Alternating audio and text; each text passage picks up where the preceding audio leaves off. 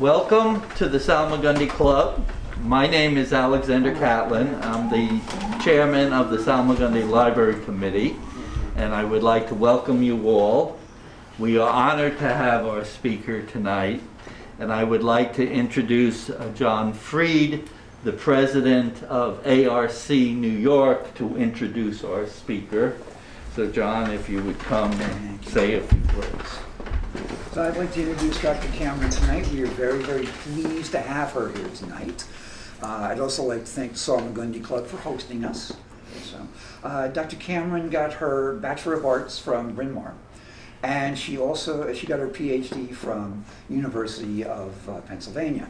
She's been working at Malqata, and she is one of the curators at the Metropolitan Museum's Egyptian collection.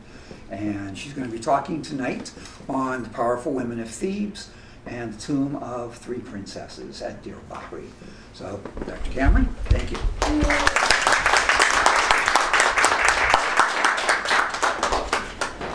Thanks everybody so much for coming, and thank you so much ARCE New York for inviting me. It's always so much fun to talk about these things that fascinate me, and I hope everybody else. My topic tonight is Powerful Women of Thebes, the tomb of the 3 princesses at Deir el-Bahari. And I want to start by welcoming everyone to the Met, because this is material that lives at the Met, and I am sure that everyone here spends plenty of time at the Met, yes? Yay.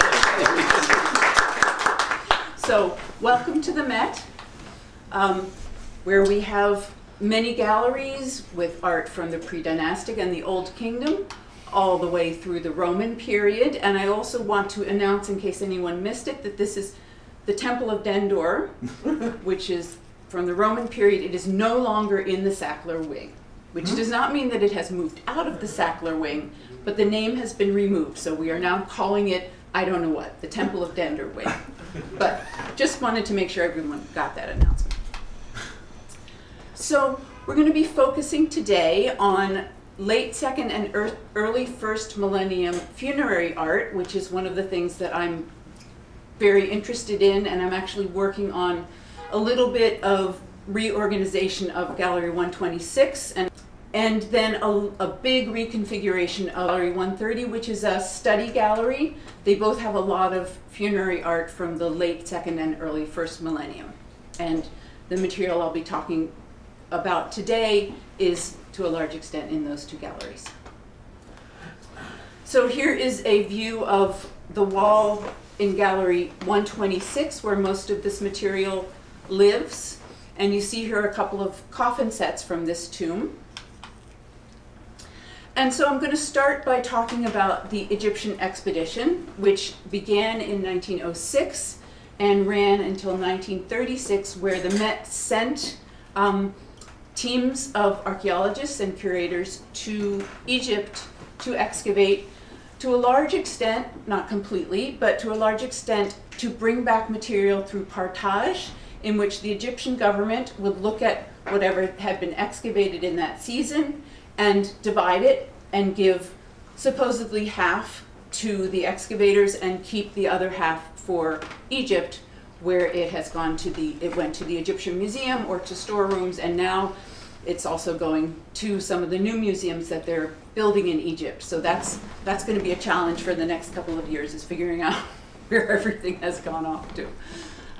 And so you see here, my focus today is going to be on the excavations at in ancient Thebes, modern Luxor, on the West Bank, where we excavated again from 1906 to some of the, well, really 1910, but from early on until the end of the excavations in Egypt. This was a big focus, was the West Bank, the necropolis at ancient Thebes. And there's the Theban team, I think it's in like 1925 or something. There is Herbert Winlock, who led these excavations for most. He wasn't the only expedition leader, but he did most of the excavations.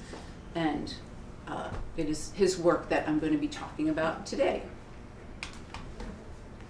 Just a word about sources. So Winlock and his team published a great deal. They published every year. They would publish in the Metropolitan Museum of Art's bulletin, and they would publish very much overviews of what they had accomplished during the season, what their major finds were. It's really fun to read these accounts. They're very chatty and maybe a little colonial from our point of view now, but for the time they were really fun. And then in some cases they went on to publish more detailed, thorough publications, but in some cases not. So, for example, the material I'm talking about today hasn't been published in depth. Winlock didn't get to do that.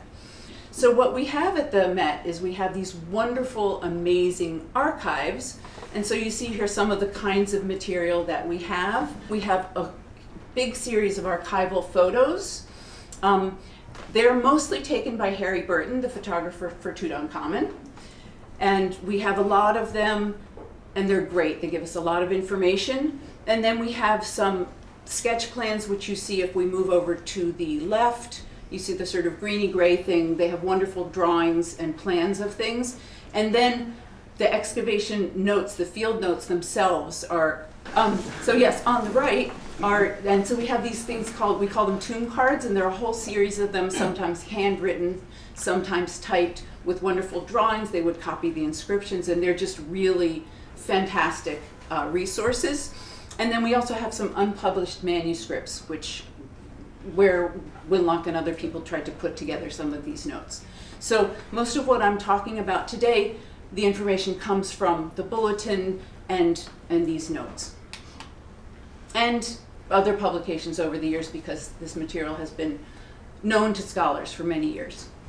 So just a brief introduction to ancient Thebes, which is where we are located tonight as a ceremonial stage. It was sacred to the god Amun, was kind of the king of the gods and the king of the area, and he was worshipped there with his wife Mut, the goddess Mut, and their son Khonsu. So here we just kind of have the divine triad that oversaw the area.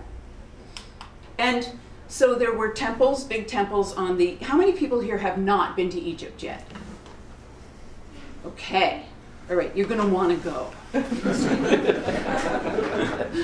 Okay, so on the East Bank you have major temples at Karnak and Luxor, and then on the West Bank you also have the memorial temples of the pharaohs, and also that are in combination with divine temples, and there are divine temples there too.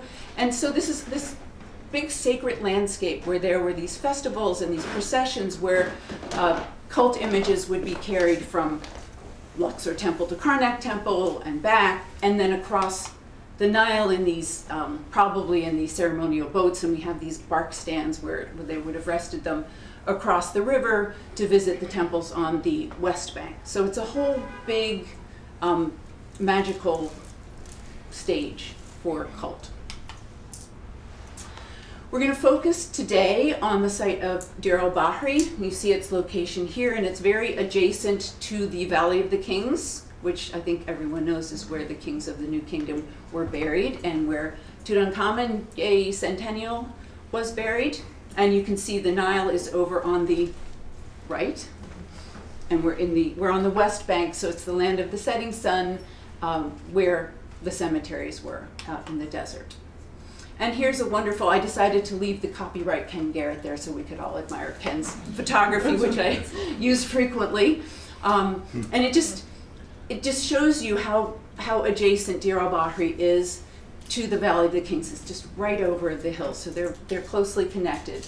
And Deir el-Bahari was also sacred to the goddess Hathor, very, very important, powerful goddess, seen in some iterations as the mother of the sun god Re. She's just a very, very important goddess, and this whole bay of cliffs, and you can really see it in this picture. You can see how this wonderful bay, this setting for temples and for cult, and for tombs. There were many tombs in this area going back to the Old Kingdom at least, and then through the rest of Egyptian history. And here you see another view of the Bay of Cliffs, and the two temples you see here, where the Met excavated at both of these temples. The Met didn't discover these temples, but we excavated there. So dating from about 2000 BCE, we have the temple of Amenhotep II, who's the unifier of the two lands at the end of the second intermediate period, introducing the Middle Kingdom.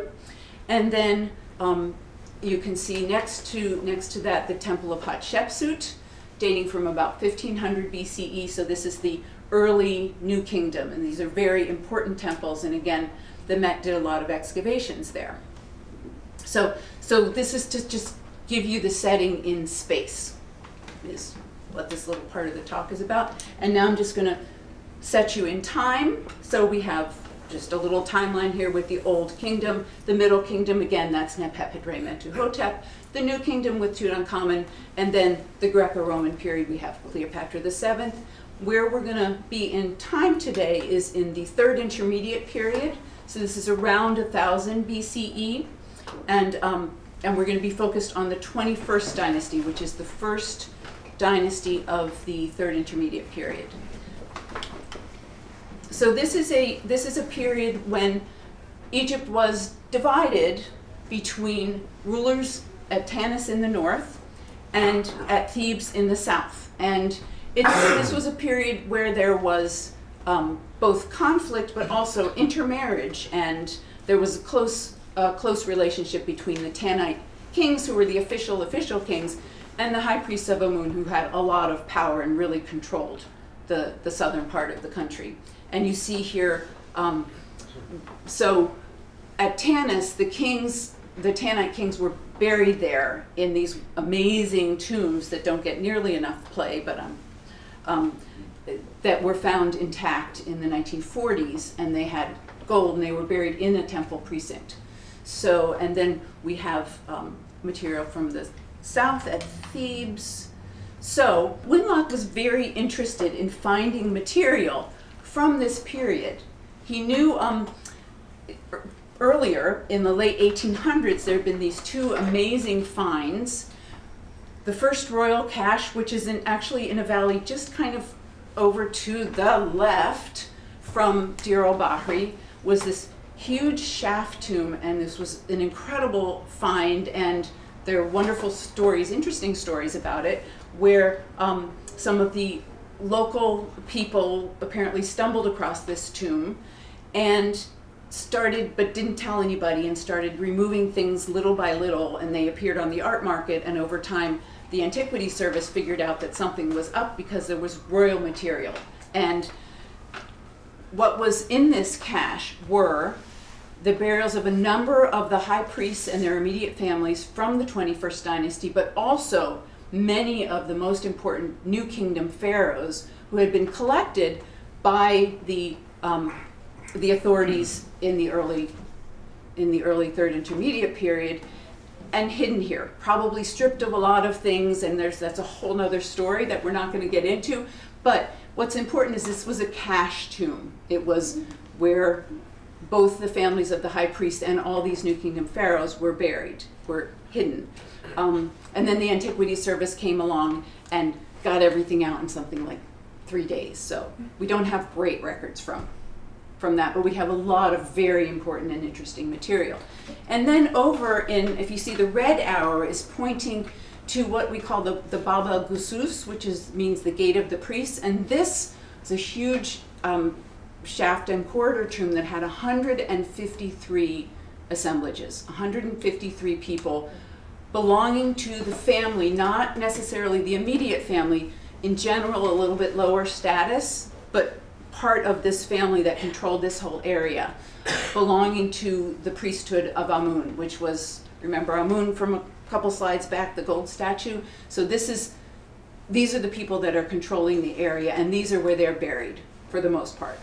In the first royal cache for the tippy top, and then one click down and a little bit later in the Bab el-Gusus. So Winlock knew that there was something up in this area, and he wanted to find more wonderful 21st dynasty material and third intermediate period material for the Met's collection. So he set about looking. So just another word about the high priest of Amun at Thebes, because I want to just kind of introduce you to the family, because we're going to be meeting these princesses. So I want to introduce you to the family briefly. So again, locating you in space. And so this is the family of Piank, whose funerary stela is here. But we're going to skip over him because he's complicated and everybody's changing their mind about exactly when the order of things. But his son, Panajam I, is the first high priest of Amun controlling this area in the 21st dynasty. So we're going to focus on Piank's family, starting with Panajam I. And I just show you here that they're controlling the cult of Amun, both on the east bank and on the west bank. So on the top there you have the temple at Karnak on the east bank, and in the bottom you have the temple of Medinat Habu, built by Ramses III in the New Kingdom on the west bank. So here we are at the first royal cache. I just thought I'd show you some pictures, because a lot of what I'm going to be talking about for the next couple of minutes is information and material that comes from this. So you see here an archival or a sketch of them taking all the things out, and here is some of what they found. All of these coffins and all of these people that really allow us to know a lot more about this period. So we get some information from inscriptions and reliefs in temples, and then we get a lot of information from this tomb, because we have a lot of, we have Panajam I, we have Panajam II, we have a lot of the queens and some of the princesses and other high priests. So, and they come not just with coffins and coffin sets, because at this period, as you'll see, you have usually 2 coffins and a mummy board, but they've got shabtis and they've got funerary papyri and all sorts of interesting things.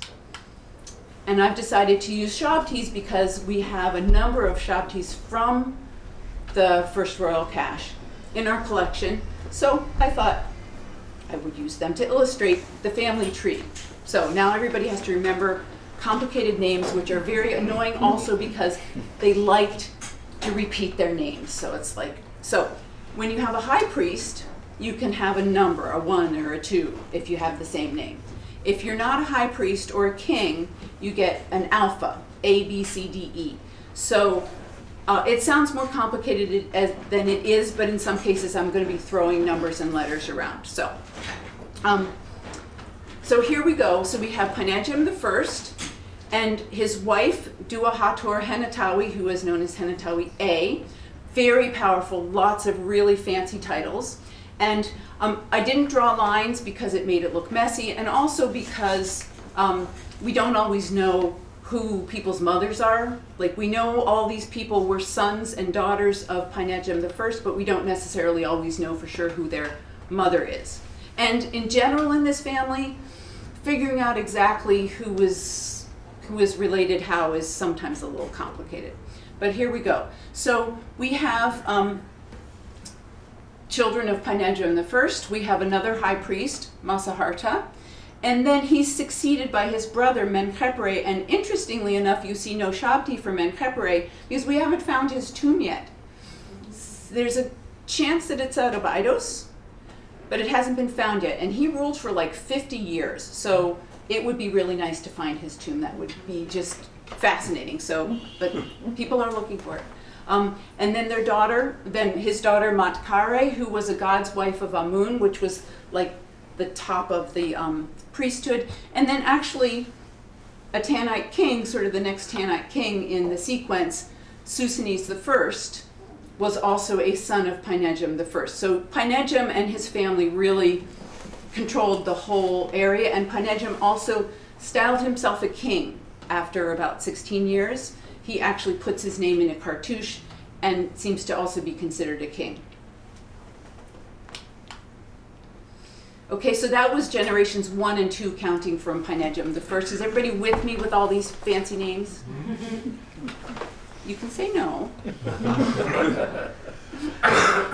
So then you have the next generation. We just kind of skip over Masaharta because, he didn't rule for very long. Menkhepre is the next big news. And one of his principal wives is Isetemkheb C, because we've had A and B already, which we just skipped over them, because it can't introduce you to everybody. So then the next generation after that, Menkhepre's son Panajam II and his other son Smendes II, both become high priests. Smendes does not seem to have ruled for very long. We don't have his tomb. We don't know very much about him. Panejjem II, he was buried in the first royal cache. We have his coffin, we have his burial assemblage, and so we know a lot more about him, and he ruled for quite some time as well. So that's generations 2 and 3. Okay, and then 3 and 4, so we have Panejjem II, and we know of at least 2 principal wives of Panejjem II. We have Nessi Khonsu and Isetemkheb D, because we had C and now we have D. And it's interesting because both Nessi Khonsu and Isetemkheb D were buried in the first royal cache. We have their coffins. Nessi Khonsu appears to have died when she was quite young, perhaps in childbirth. Her coffins are much earlier in style, and dating 21st dynasty coffins by style is a whole thing. But all the people, and everybody disagrees with each other, and there's a whole lot of reuse going on, which really complicates the whole issue. But everyone seems to agree that Nessi Khonsu's coffins are significantly earlier than Isetemkheb D's, except Nessi Khonsu was using a coffin set that was originally made for Isetemkheb D. So all sorts of stories have been made about these people. One scholar of this period wrote an article about how Panejjem II was married to Isetemkheb, and then Nessi Khonsu came along, and so he divorced Isetemkheb. And then he married Nessi Khonsu, but then she died, and so then he married Isetemkheb again. Anyway, who knows? We know that they were both his wives, and Nessi Khonsu is a whole story in and of herself. And then we know a little bit about their children. We're getting to the end of the 21st dynasty now, and the end of this line of high priests, but we do know some of their children, one of whom is Susanes, the high priest. I forgot to put the HBA. Susanes the third, and maybe he's the same as the king at Tanis, Susanes the second. Again, this is one of those things that blood is spilled over, and I'm not going to go there.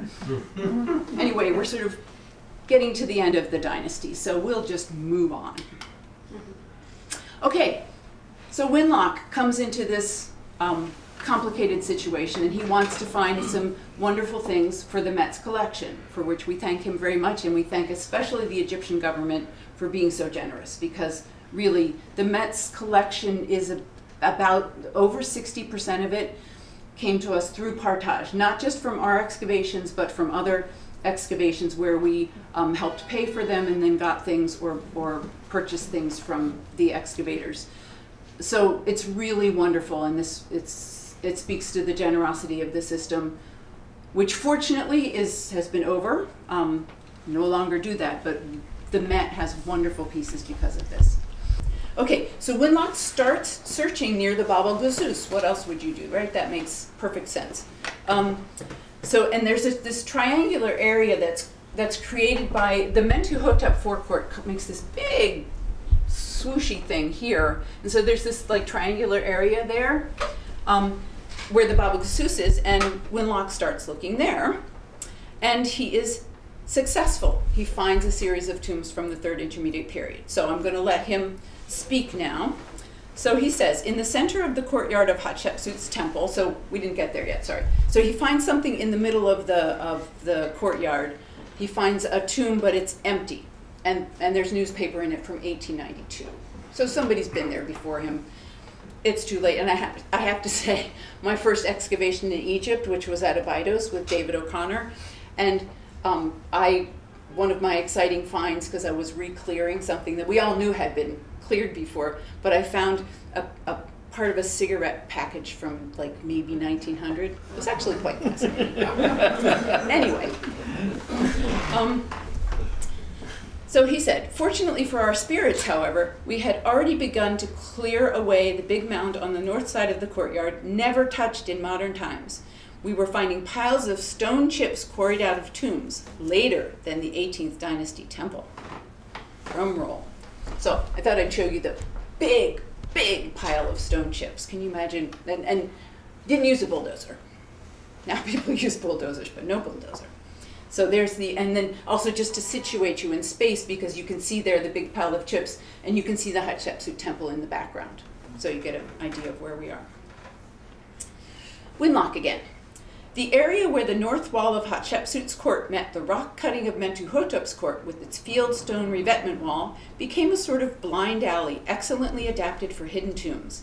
In fact, this had been realized as early as Hatshepsut's own days by a certain Minmos, possibly one of the engineers charged with transporting her obelisks from Aswan to Karnak. He had cut a deep pit into the rock with a burial crypt at the bottom. There he had lain until tomb robbers found its hiding place and utterly destroyed it, leaving the pit gaping open. So you can see here there's a red arrow pointing to the number 59. So this is tomb MMA 59, and this was the first intact tomb that Winlock found. And you can see that it's in this triangular area. There it had stood when in the 21st dynasty the family of a lady named Henetawi, the first of, well, actually the second. Do you guys remember Dua-Hathor Henetawi? So, a lady named Henetawi had brought her body to the necropolis to bury her. They laid her in Minmos' empty crypt, blocked up the door with stone and bits of his broken coffins, and filled up the pit with rubbish. And there she lay undisturbed for 3,000 years.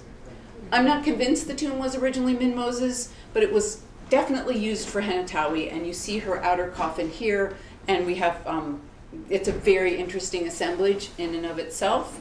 And here it is one of our masterpieces. It is in Gallery 126. We call her Henetawi F. Yeah, just way down in the alphabet here. But, and it's interesting because it's a really, really beautiful, well done set, but it's not top quality.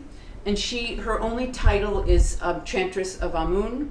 So she wasn't high up in the hierarchy. She was kind of middling there, but it's a wonderful set. She also didn't have any other material. Her assemblage consisted of the coffin set, at least when she was found. Oh. So the next tomb he opened was only about 6 feet away. You see it again here in this with the red arrow. This is tomb MMA 60. So now we finally get to the main topic here. Okay, again, here's the location bird's eye view. And just another view looking towards the floodplain. And then again, I'm going to let Winlock describe the excavation. It was a shallow, sloping hole cut in the rock, leading to an opening closed with a wooden door just under the surface, and thieves easily dug down to it. They only made a little burrow, barely wide enough to crawl through, as you see here, but this was still standing open when one of the rare torrential rains burst on the hills above. The roaring floods then poured down over the cliffs, and they swirled down the open robber's hole into the depths of this tomb. Digging here became one of the most ticklish jobs which has ever fallen to our thought in Thebes.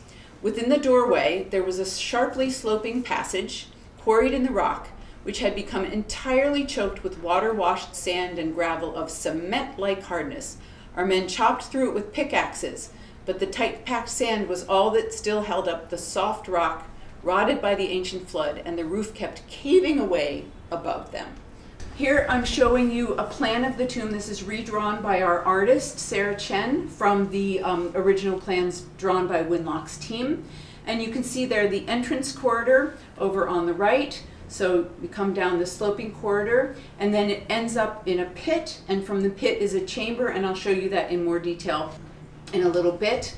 I'm just going to point out quickly, like everything at Thebes, it was reused later. So the idea was maybe it was originally this 18th dynasty tomb, used in the 21st dynasty, and then new chambers were cut into it in the Saite period, about in the 26th dynasty. So a bit later, maybe about 400 years later, cut into here, and you can see that there's a whole series of Saite chambers, and here there were 4 26th dynasty assemblages found, or coffin sets, and then some other stuff. This is the one piece that we have in the museum. This is a stele of Nessie Khonsu, not the same as Queen Nessie Khonsu. This is a priest of the Saite period, and then also some other material, Tasok or Osiris, and things from a bead net from a mummy, which again are from a later period. And this was all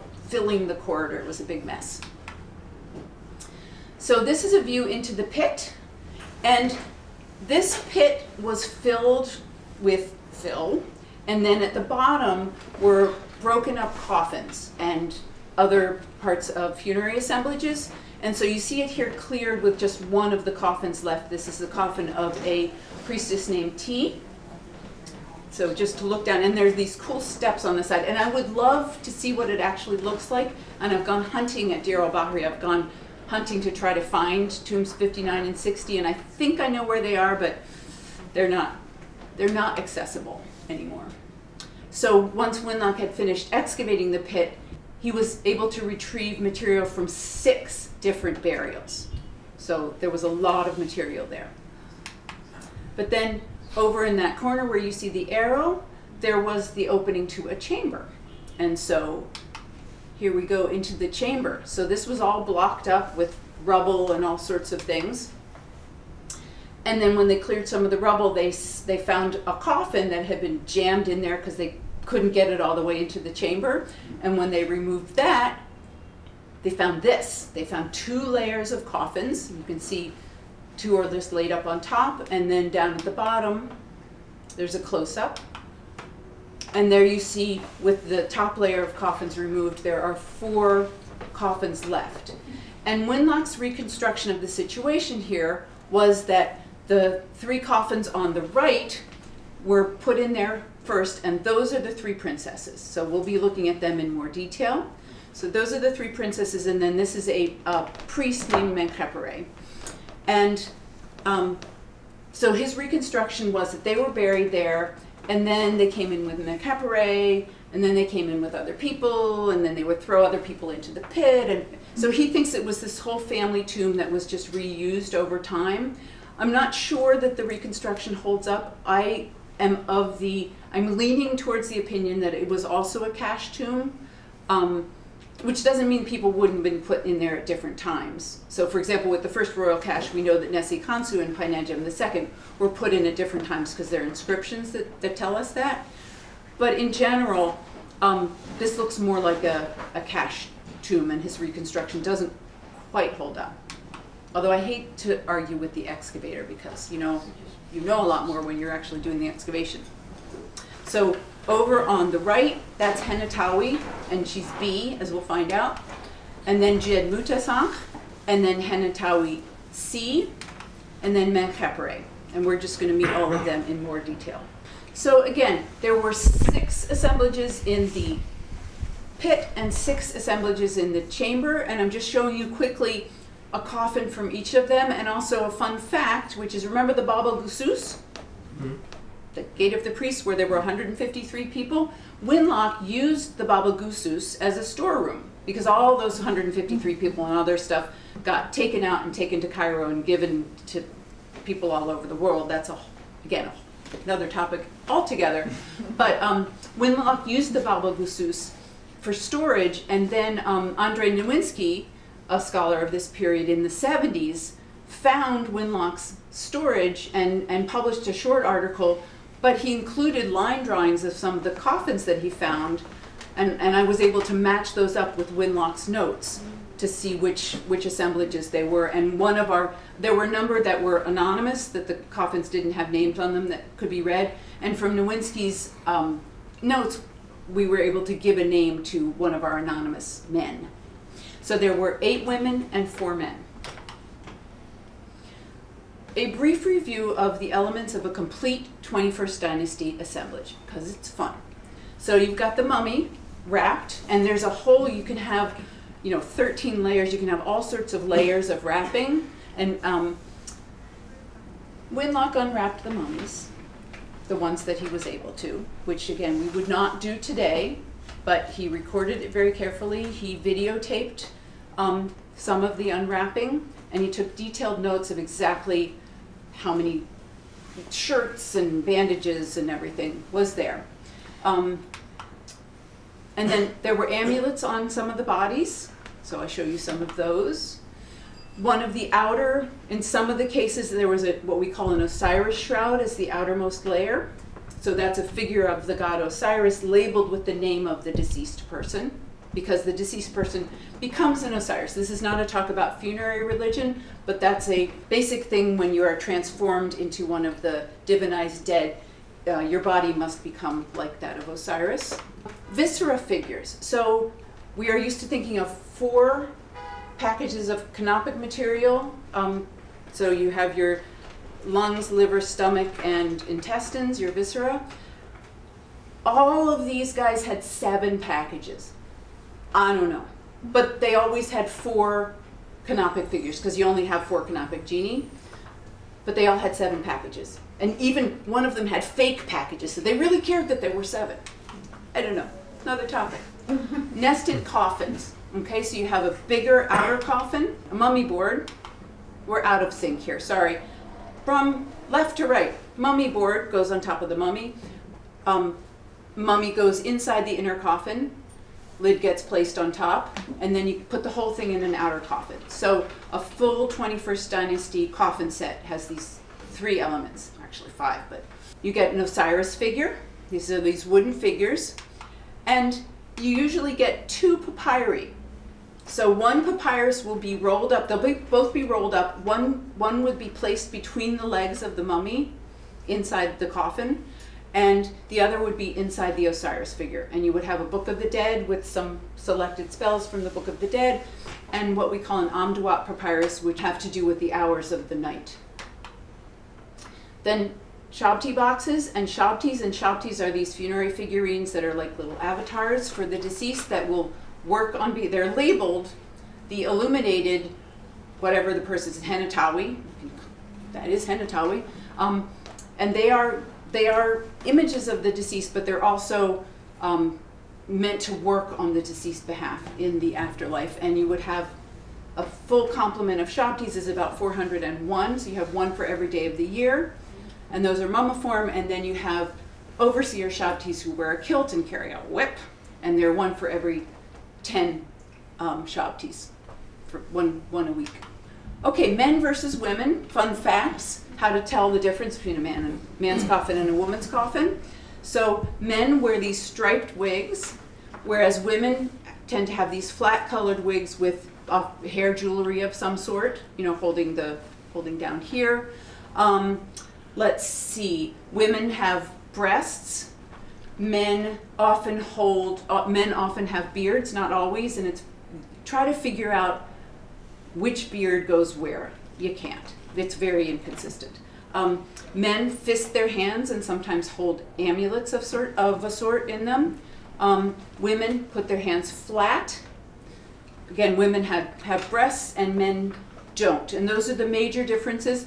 But Karakuni has taken this and just really run with it. There's so much reuse, and we have reuse. She's looked at our coffins preliminarily. There's a lot of reuse. It gets very complicated, but you know, you'll have in some cases where you can see that one name has been rubbed off and another name has been put on. We think in a lot of cases this was done within families. They weren't stealing each other's coffins. This was somehow an agreement, a social agreement. Again, topic for another time, but go listen to Kara whenever she talks about it. It's just fascinating. The other interesting thing in Tomb 60 about men versus women is that women have the stuff. In Tomb 60, now 3 of our women are very, very high status, as we'll see in a minute. But some of them are just chantresses of Amun. They don't seem to have the same kind of status. But they've got stuff. The men, nothing. Less wrappings. They don't have all this extra stuff, papyri or anything like that. My guess is that it has to do with status, but there are people studying the larger picture about this. Then we'll see what they have to say. Also, you may have noticed that many of the coffins I've been showing you have no faces. So a lot of in Tomb 60, it's mainly the women. They would have been gilded. The faces, the hands, in some cases the breasts were gilded, and so ancient tomb robbers took the gilded pieces away, presumably to melt them down for reuse or for sale or whatever. But this happened in ancient times. This is how Winlock found them. And again, the men look better now because they still have their faces, but it's because they didn't have gold. brief run through, here are the 4 men, 2 from the chamber, 2 from the pit. Not very high status, he was the priest of Amun. Tabakhmut here has no titles, and he has a woman's name, but he has a man's coffin and a man's body, another mystery for another time. And then 2 anonymous ones, that's the one that we think his name was Ankefia. And then the women. So these are some of the women. These are the lower status women who are all interesting in their own right, especially Gout Session there in the middle, one of the women that was found in the pit, because she seems to have been murdered. Was hit in the head. So she's another story. And now we get to the princesses. So our first princess is Henetawi, daughter of Painegem. So she was really a high priestess princess. So she died when she was about 50, and we see here her coffins and her mummy, and the rest of her assemblage here. We have her Shabti box, and for complicated reasons we have her Osiris figure too, because Winlock mixed them up. Henetawi B, as the daughter of Painegem, and kind of the most important of the assemblages in the excavator's eyes and the Egyptians' eyes, was supposed to go to Cairo, and it did. Except the Shabti box, for some reason, we kept, and they mixed up the Osiris figures with one of the other ladies. So, but that's Henetawi B. So she was the daughter of Painegem, and I think I have, yes. So just to show you, so on her coffin, it says, daughter of the king, and her father's name Painegem in cartouches. Now you remember there are 2 Painegems. Most people agree, or everyone I've talked to agree, that this would be Painegem the first, because of the style of her coffins is earlier. So we assume that she's the daughter of Painegem the first, and we also have, she appears on this relief from Karnak, where you see her father, and she's there with 2 of her sisters. So. So we're pretty sure she's the daughter of Painegem the first. And so I put her into our Shabti family tree. You see again Painegem the first, and you see there she is with a red box around her. So she seems to be the daughter of Painegem the first, and I've also just thrown in for good measure one of our other assemblages, which is Nani, who also is probably, maybe, not so much agreement on that, another daughter of Painegem the first that we also have in the gallery.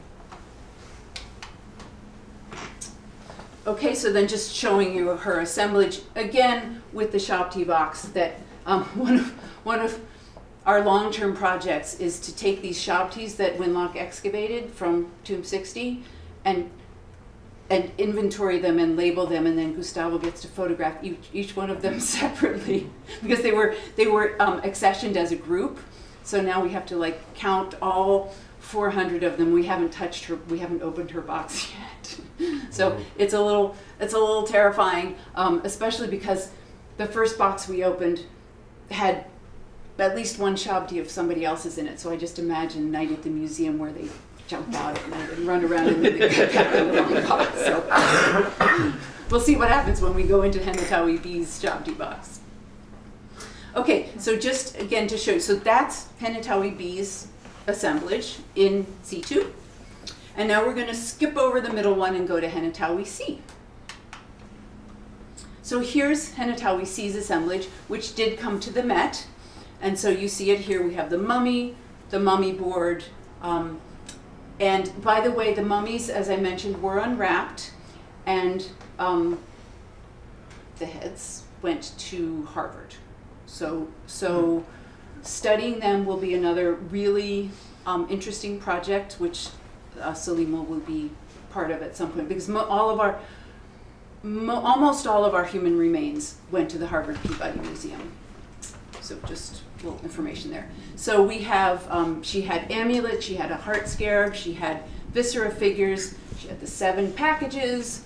Her Shabti box is all finished. So if you go online, you can see 300 odd pictures of Shabtis taken by, well, actually double, because you took the front and the back. So if you need to see a lot of Shabtis, you can come to the Met website. And she had 2 papyri, Okay, and on her coffin, she calls herself, so I didn't talk too much about Amenhotep B's titles. She had high titles, but not super fantastic titles.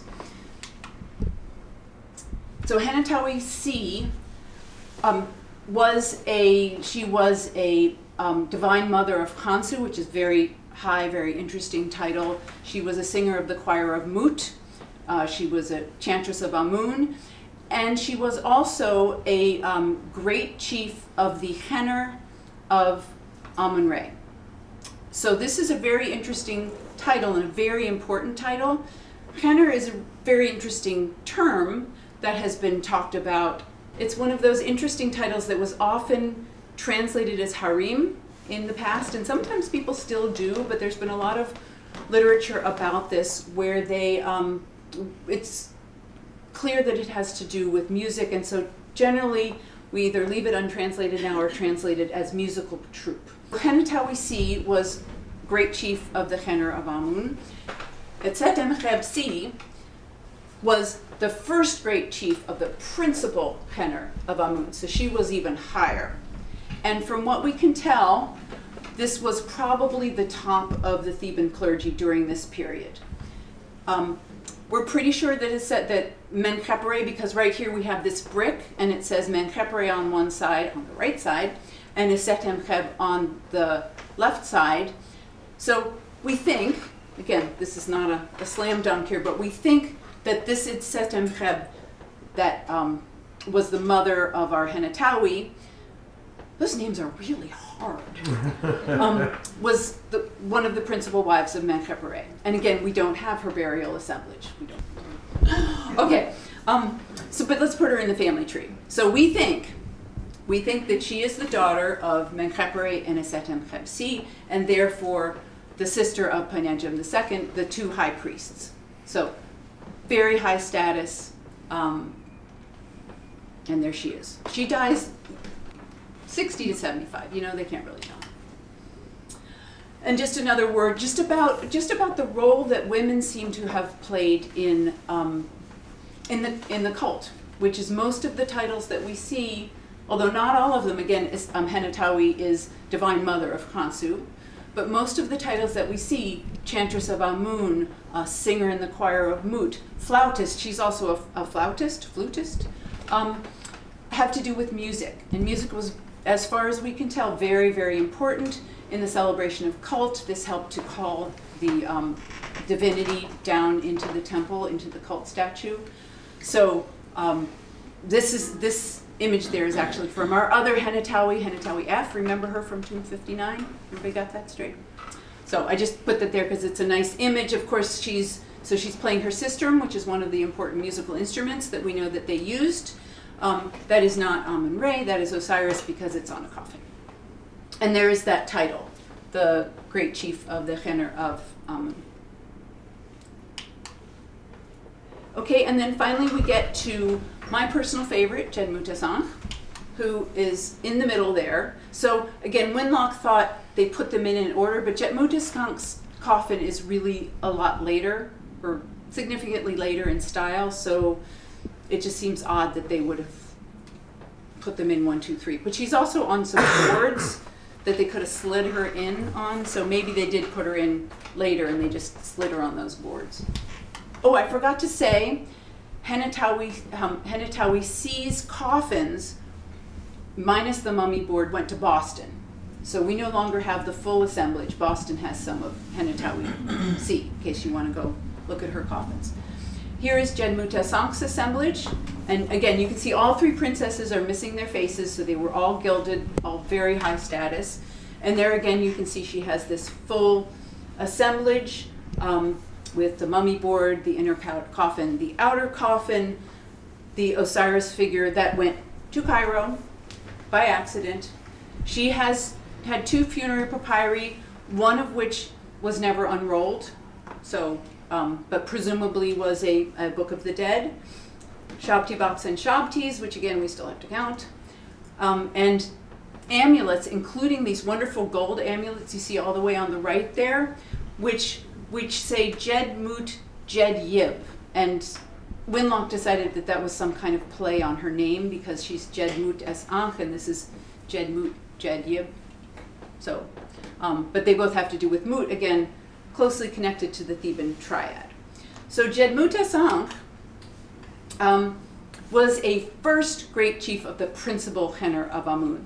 So she was, as far as we can tell, just at the top of the Theban clergy. She has a string of titles. You see all this? You can't read it because it's tiny, because there's a lot of titles. She has a really long string of titles, some of which are completely unique, and including Setem priest of the Amun domain of Ramses III, which is Medinat Habu, which was an interesting place during the Third Intermediate Period. It was the center for cult. There's an actual Amun temple there, which you see on the bottom, that was built in the 18th dynasty. And it also was a center for, at least later in the Third Intermediate Period, it was a center for mortuary work, and there were a lot of people buried there later on. And also the fact that she's a Setem, or actually a Setemet priestess, is very unusual. It's a male title. And all of the other princesses and all of the other women, I think, well, at least the other princesses, all have the title Nevet Per, which means lady of the house or house mistress, which is thought to mean that they were probably married or ran a household.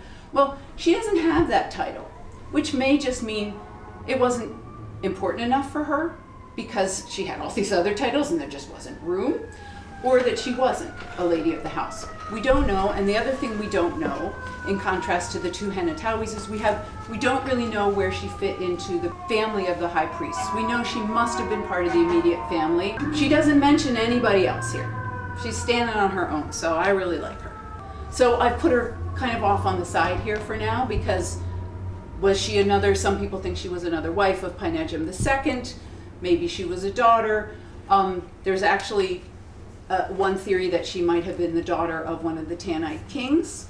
So we don't know. She's a mystery lady, but she was very powerful. So we end with the top of the Theban female clergy here. Okay, so then just a little view to bring you back into the museum and also into some of the other museums that you could visit. Neset Aset, one of the other coffin sets, is actually in the Walters Art Gallery on very, very long-term loan. And then again, Henatawi C's coffins are in Boston, but the rest, and then Henatawi B is in Cairo, but the rest of them are at the Met. I invite you to come visit the princesses in person and their friends anytime. And again, mostly in our coffin gallery. And then I just want to say thank you very much for everyone that's helped with this research, including Fenfang. Hello! Fenfang was and is now a graduate student, but she was an intern, and so she got to play with some of this material with me when she was at the Met. So thank you to my colleagues in the department, to the American Research Center, and to some of the colleagues that are studying this material with me or have done work that I'm really building on. So.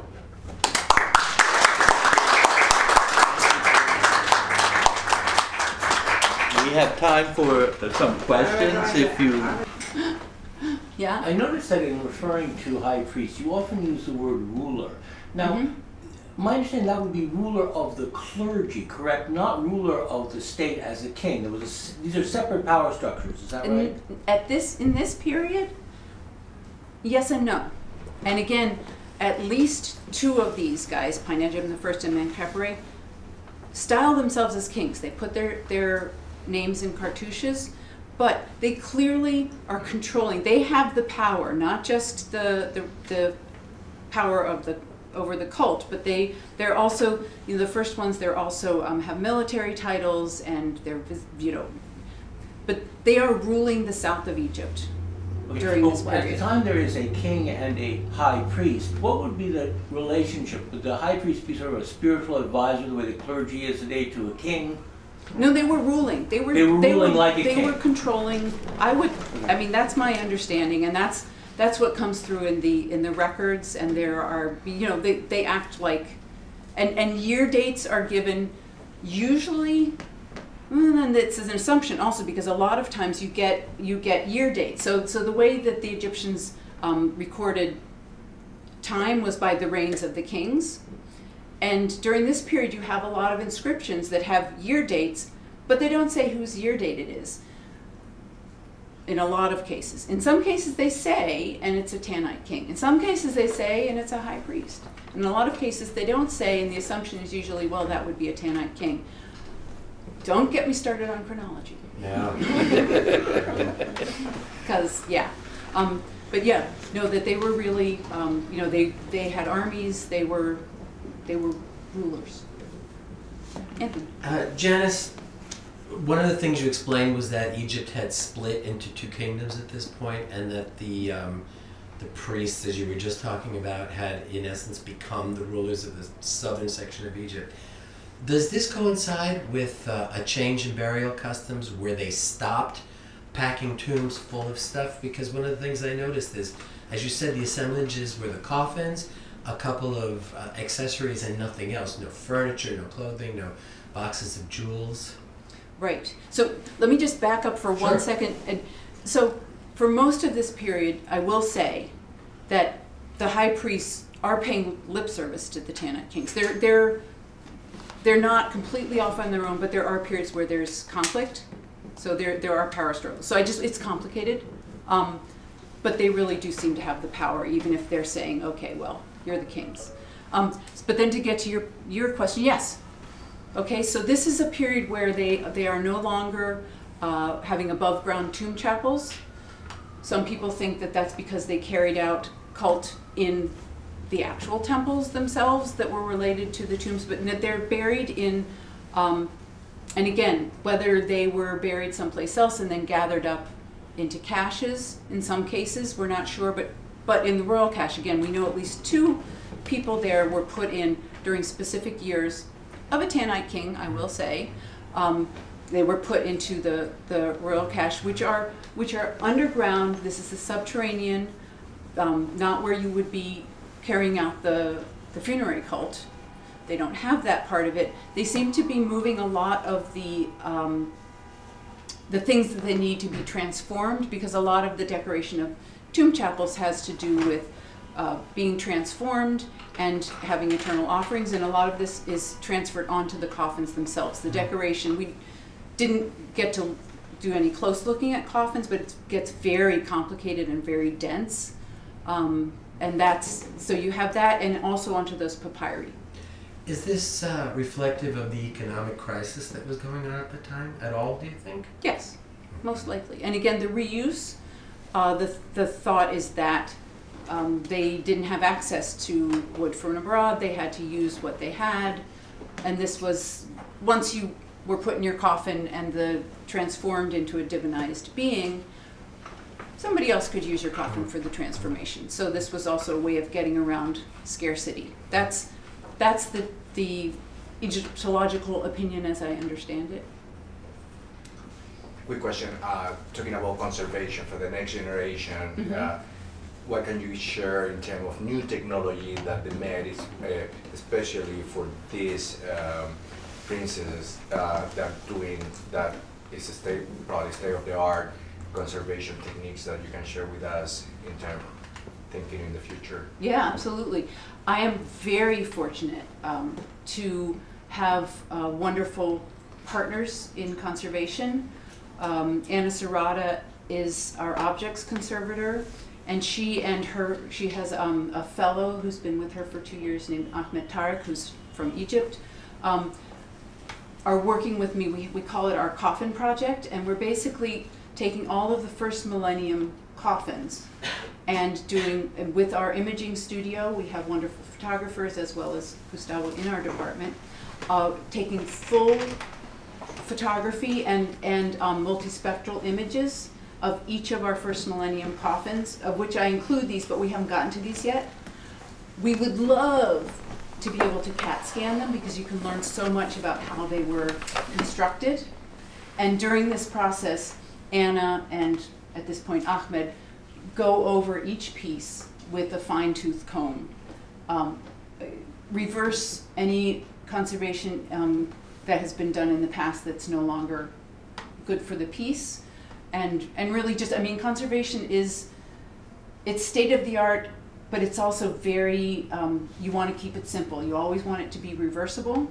You want to make sure any flakes are you know, pinned down properly, and but you don't want to do a lot of intervention. So basically what I can tell you is they're being studied. Again, you can find a lot out from this multispectral photography. You do infrared, you do ultraviolet, and you can see, you can study the pigments. You can see, we can do some portable X-ray. Again, you can see some of the structure of the pieces, which is really important also for conservation to know how it was built. Yeah, so it's a multi-year project. We're in the process. We've mostly been working on slightly later coffins, but these guys are very much on the agenda. And at the same time, you know, we look at all the other parts of the assemblage. Janice, what year are we talking about?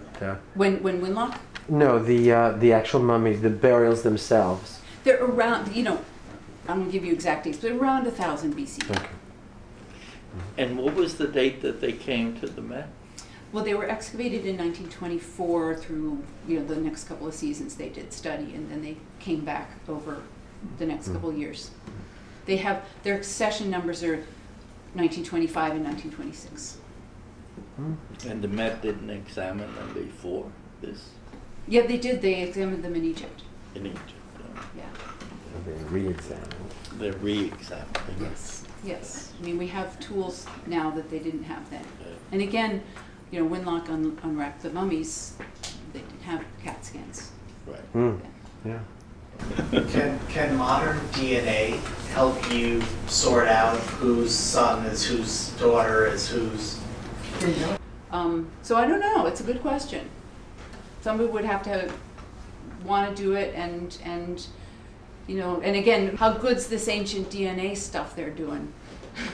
Yeah. You know, there are mixed reviews still. So I don't know. Well, thank you very much.